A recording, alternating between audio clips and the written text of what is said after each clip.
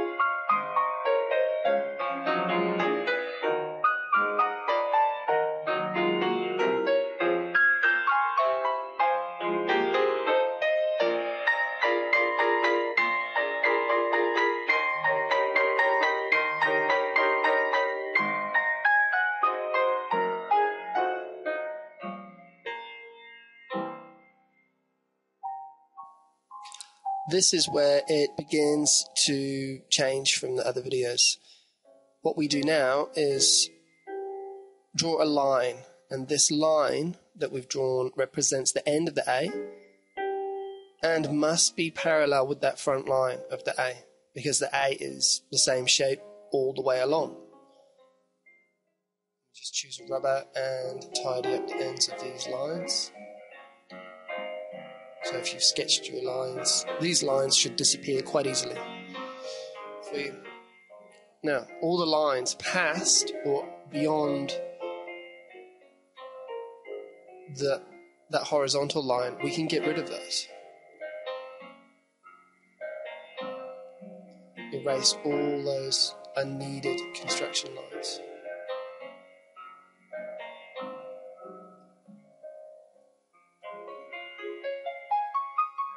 And you can see our A is pretty much there.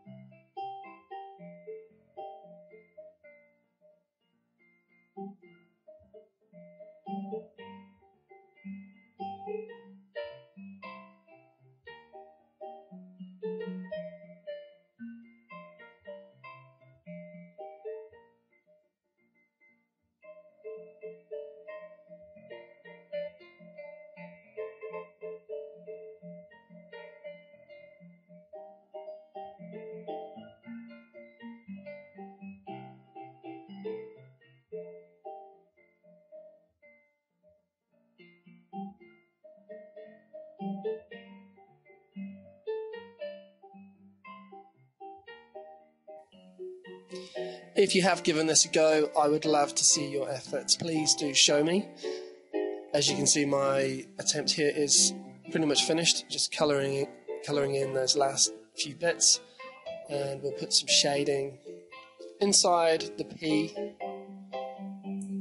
and the A, and that will finish it off quite nicely. I've chosen 4 colours.